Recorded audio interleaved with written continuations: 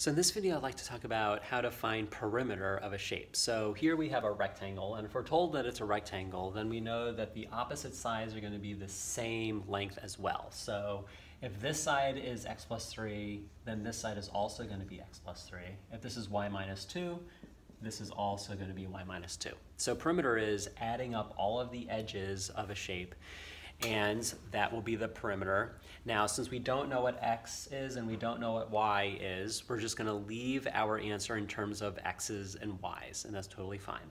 So the perimeter is going to be x plus 3 plus x plus 3 plus y minus 2 plus y minus 2. All right, and now what we need to do is combine all the like terms, and then we will bring this up here just so I have some more space. So let's gather all of the like terms. X's are all like terms here.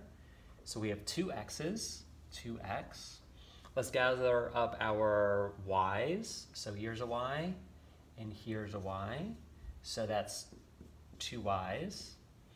We can gather up our constants, which are just our numbers that don't have any variables attached to them.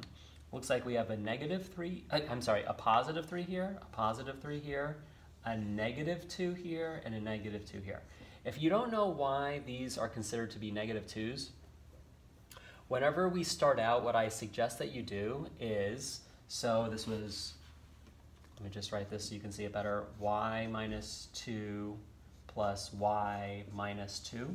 So if you're not sure why these should count as negative 2's here, before you ever start out, always, and this is my recommendation, turn all of your subtraction signs into plus negatives. Plus negatives. So you're adding all of these terms together, and now it's more obvious that this is a negative 2. All right, so let's combine 3 and 3, that's 6. 6 plus negative 2 is 4. And then now we have 4 plus another negative 2 will be 2. All right, so all of our constants boil down to 2. Since all three terms right here, our x term, our y term, and our constant term, are unlike terms, this is as far as you can reduce your perimeter, and that is the answer to the perimeter question. Okay, so we could do that with other types of shapes like triangles. Let's say that we have a triangle here, and let's say this is 2a, this is 4a minus 15, and then this is 12a plus 5.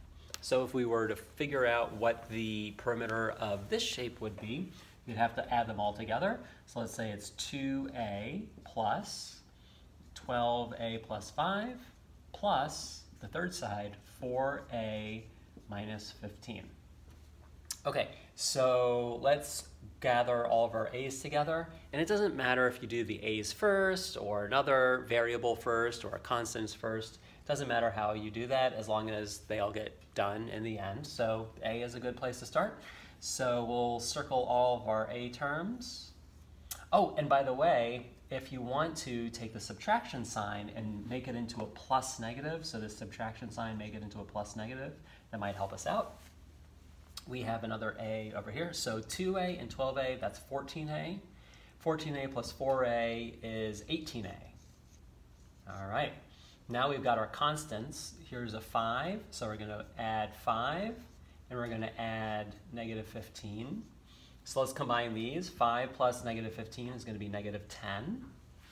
So we're left with negative 10, and this is a perfectly good way to have our perimeter.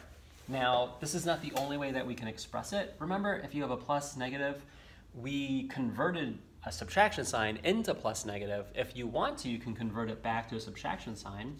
So another way to put this is like this.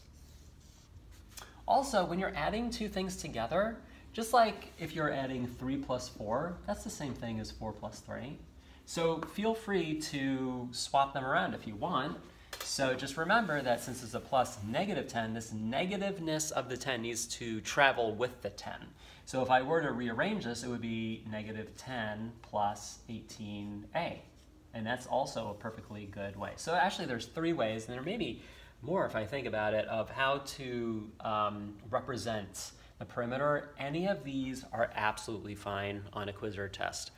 The thing that might be a little frustrating is in the Go formative when you're typing this into the computer and see if it's the correct answer. The Go formative might be picky and they want maybe one answer over another, but just know that they're all completely correct, and I'll try to give you the answer keys for the Go formative. So if you put in this and it was really asking for this, you'll feel comfortable and knowing that you were actually right as well, and it's just the computer that was being a little finicky, okay? So I want to give you a chance to do perimeters. Always remember that you're adding all of the sides. So you put this down and then add it to whatever this is. Even if there's a subtraction in here, just put plus 4a minus 15. And then if you want to, after you put it down, feel free to turn those subtraction signs into plus negatives. Okay, I'll give you some shots to do those.